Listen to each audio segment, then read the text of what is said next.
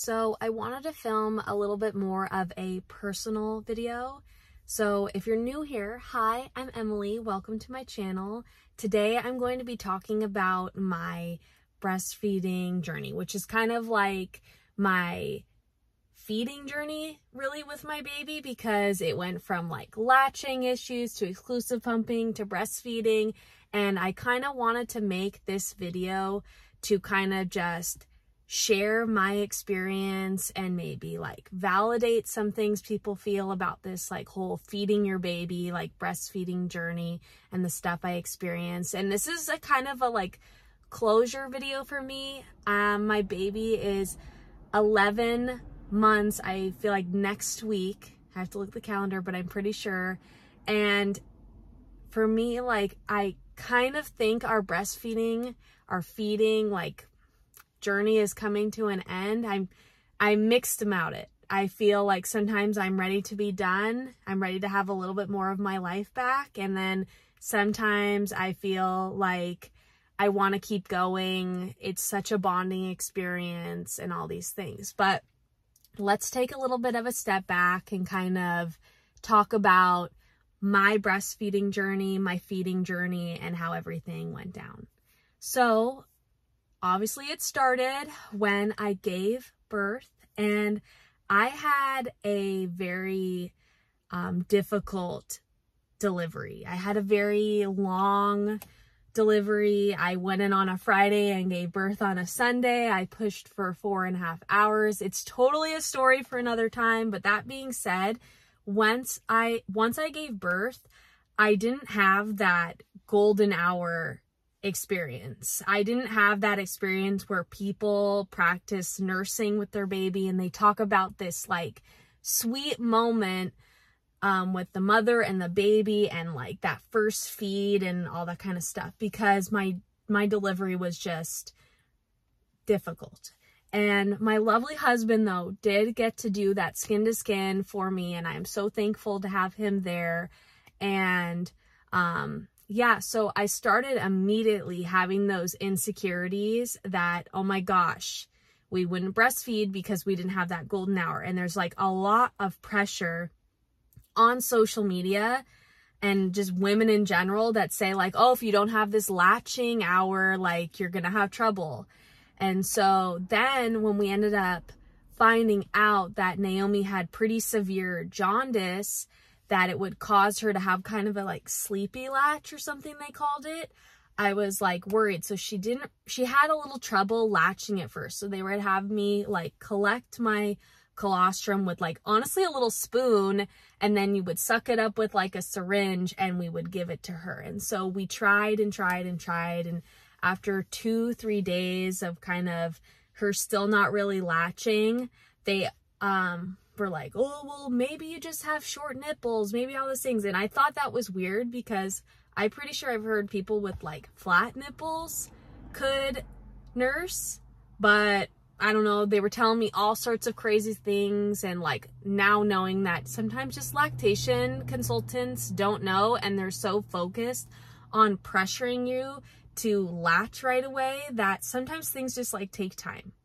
But anyway, she ended up suggesting that we do nipple shields and that I pump. And so she was able to latch with the nipple shield, and it was hard. Like anybody who's used nipple shields, they're hard. Like they slip off. It's not really an easy experience. I was a new mom, so I wasn't familiar with like, they cry a lot when they're trying to get the food in the beginning. So I felt like I was doing something wrong. I was not hurrying enough.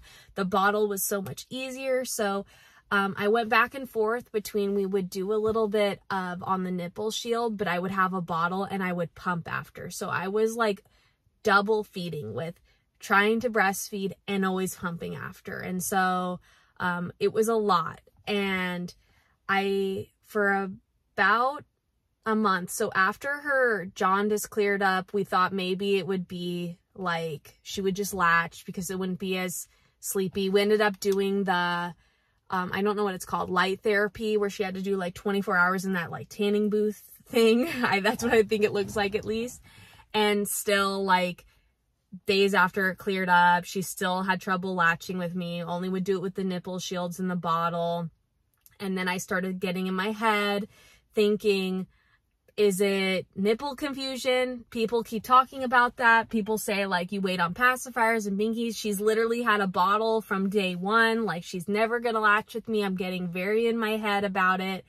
And after a month of going with nipple shields, bottle pumping, nipple shields, bottle pumping, I just was so burnt out from doing that around the clock, because you obviously feed every hour. But so then if I'm feeding her for 30 minutes, then I'm pumping for 15 after, I was feeding constantly. And then on top of that, I'm cleaning the pump parts. I'm doing all this. It's a lot of extra work. And so I needed help. So I told my husband, I'm like, I'm just going to go to exclusive pumping. So just to kind of give a little bit of like where we're at. We did the nipple shields, we did pumping, and then at the month mark, I went to like exclusive pumping. And I enjoyed it, but I didn't really know anything different. I was so used to just pumping. I was so used to that was the way, that I didn't know what it was like to breastfeed. So I thought it was great. I was like, oh my gosh, I can pump, I can go out for a little bit.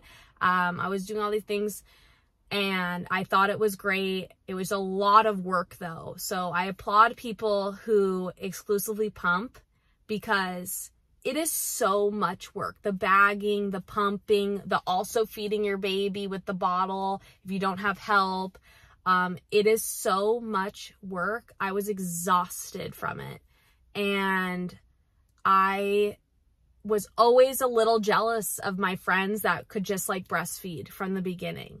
But I told myself, like, I have different benefits. Like, I can go out, I can do all these things. Like, I can go to the nail salon and come home. And I just thought, like, this is how it will be. And I always had this like goal to give my baby breast milk for a year. So I had put all this like pressure on myself that like I just have to make it work. And it was tough. And so I want to say for like the first 4 or 5 months of her life, I did the first month with the nipple shields and pumping. Then from 1 month to, let's say, 4 months or 5 months, I can't really remember, I exclusively pumped. And there were days that I wanted to just pull my hair out. I'm going to take a second, and like the sun is not good here. I'm going to back the car up a tiny bit. Much better. I just like rant better in the car for some reason, so that's why we're in here. But anyway, so after pumping for 4 months, I was desperate to figure out something, because I was so done with it. I would want to pull my hair out. I would get hysterical. It was so much work. It was so much work to be making the bottle, feeding the baby, and pumping at the same time, watching her. And I was just overwhelmed with the feeding. And I had like read all this stuff about how breast milk is, this is not to shame people too that use formula and stuff like that. A fed baby is the best baby. I just had put all these pressures on myself that like I wanted it to be breast milk. And so I had read all this stuff about the benefits of them having breast milk for a year. And so I was having meltdowns all the time, being like, I can't believe I'm going to do this for a year. I'm going to be so unhappy. It was affecting my sanity, all this stuff. And so I started researching online, like how to teach your baby to breastfeed at 4 or 5 months. And I was not super hopeful, but I like wanted to be positive about the whole thing. I wanted to make it happen, because she had never latched on me without assistance. She had never latched on me without the nipple shield. She had never it never had been just me and her. And so I was like, I'm going to embark on teaching my daughter to breastfeed at 4 or 5 months, when she's been exclusively essentially using the bottle or a nipple shield. There's always been a plastic barrier. And so many people told me it's not possible. Nipple confusion, she's never done it. The bottle's way easier. Why would she want to breastfeed from you? And I was really nervous.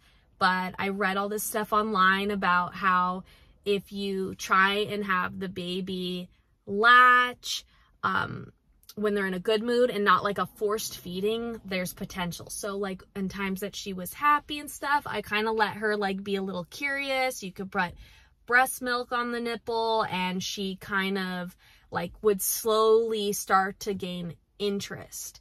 And sometimes I would even get it started for her. So like hand express to then like try and make her realize like this is what's happening. Or sometimes I would start with the nipple shield and I would remove it, and then she would kind of realize like, oh, this is the same thing.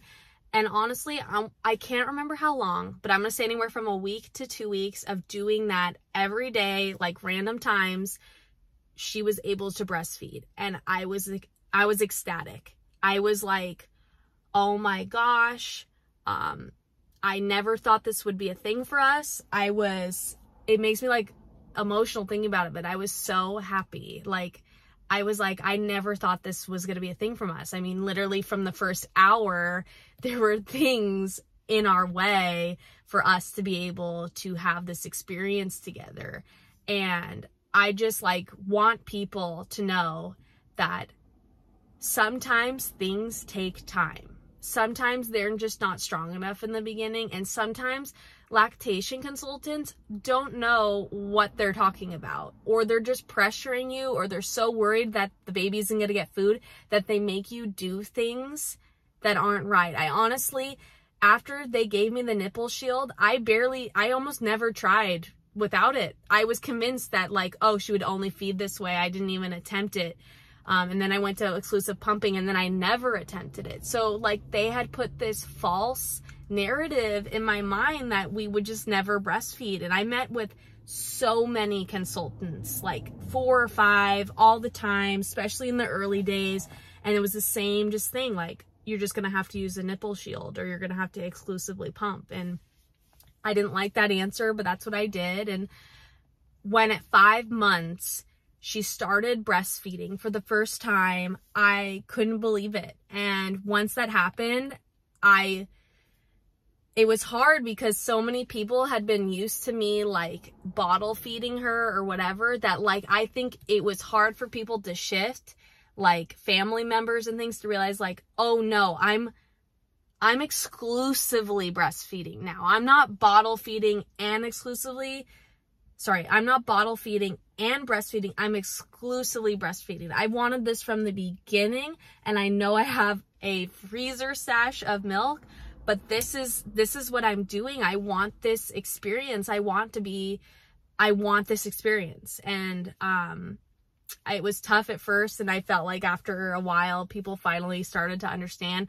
especially too because I had posted a video on my Instagram of like, I think it was my 3 a.m. like nighttime routine with my newborn, and in that I pumped, and it really threw people. But after the 5-month mark, I never pumped again, and I'm at 11 months, and I'm so proud of me and her and this journey that we've gone on, and that I have now breastfed longer than I ever pumped, that I ever used the nipple shield. And I am just amazed that it could happen, because so many people along the way told me it would never happen.